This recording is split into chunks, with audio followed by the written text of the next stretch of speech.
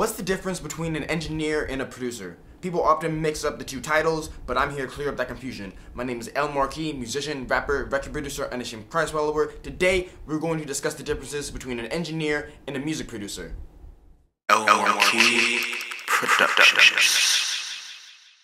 Some people do mix up the titles and confuse one role for the other, and even though it's not that big of a deal, it's still important to know the difference between the two. So first, I'm going to tell you what an engineer does. An engineer is someone who records and or mixes music. Sometimes the job is divided between a recording engineer and an audio engineer, but sometimes, especially in home studios, they're played by the same person. Recording engineers are in charge of setting up the mics and making sure they're placed properly, and of course, recording the artist. The audio engineer is the person who goes in and mixes the song afterwards and polishes it and makes sure it sounds as professional as possible. A good recording engineer will give some tips to the artist as they're recording, such as suggesting different melody changes or different ways to deliver the track or different flow patterns, sometimes even suggesting to change the lyrics in a certain way. But it may be okay for them to just sit there and hit record in situations if the artist's friends are here giving them input, or if the artist's producers are in the same room giving them input. And after the song is recorded, the audio engineer mixes the song, which is the process of making all the elements fit together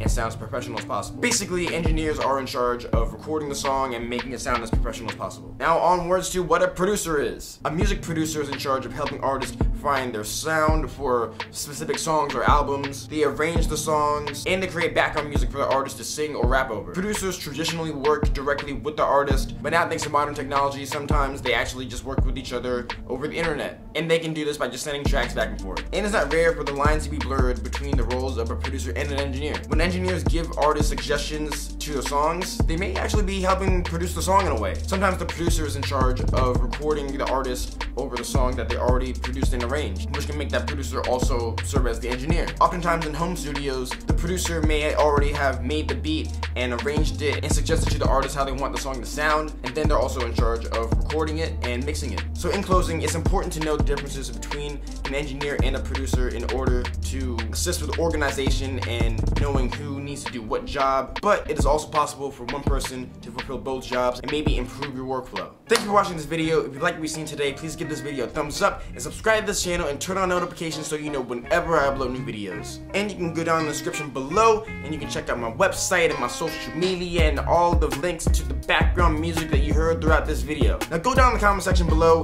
and let me know any other differences that I missed between a producer and an engineer. Are they the same? Are they different? Does it even matter? Let me know in the comment section below. My name is El Marquis, El Marquis Productions. God bless.